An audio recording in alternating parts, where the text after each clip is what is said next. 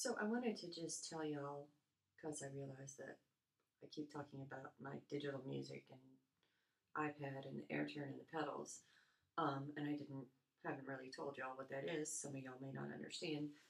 So just to tell you briefly, all of my music is stored in the iPad, which is here. I use an app called Fourscore.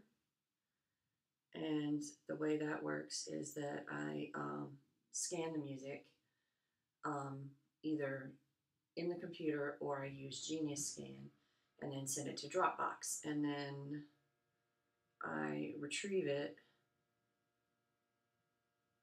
here. There's nothing to retrieve because everything's in there. And then it sorts it by composer, by title, by most recent. And I can make set lists. Right now I'm working in my Scotland set list. I don't know if you can see that. Scotland. Yes, there you go. And the other thing is you can see, whoops, backwards. I can write on it. I have a C pen because when I write with my finger it's kind of terrible. Annotate. Oh wait, first you have to blow it up, annotate, then you can pick what you want to write with, and you can write, hi, there we go,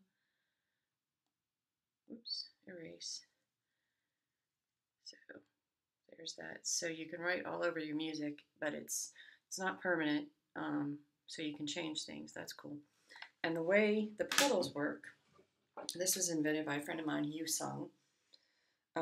And the way it works is that you press the right pedal and it goes forward, and you press the left pedal and it goes backwards. And sometimes I do crazy stuff when I turn it off and I hit the button too long and it unpairs.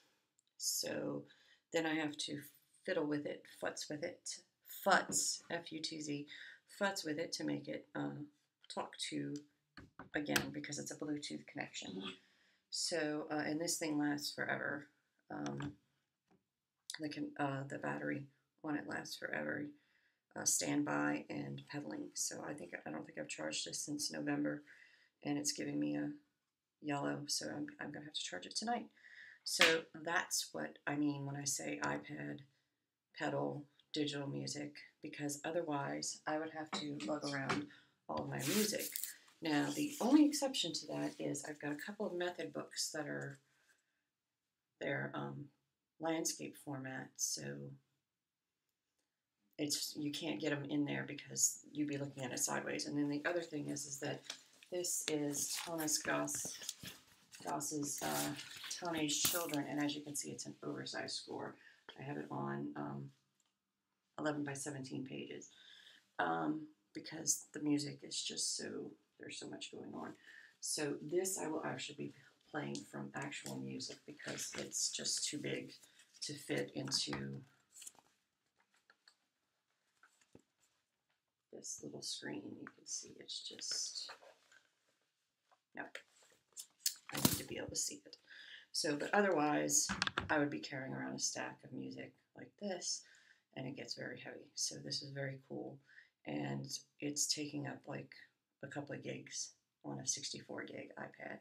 Hugh Sung, who invented the AirTurn, has, I think he's got a 16 gig iPad, and it's got like almost all of his piano music, and piano music is a lot more dense and takes up a lot more room digitally than my stuff. So it's very cool. So that's that.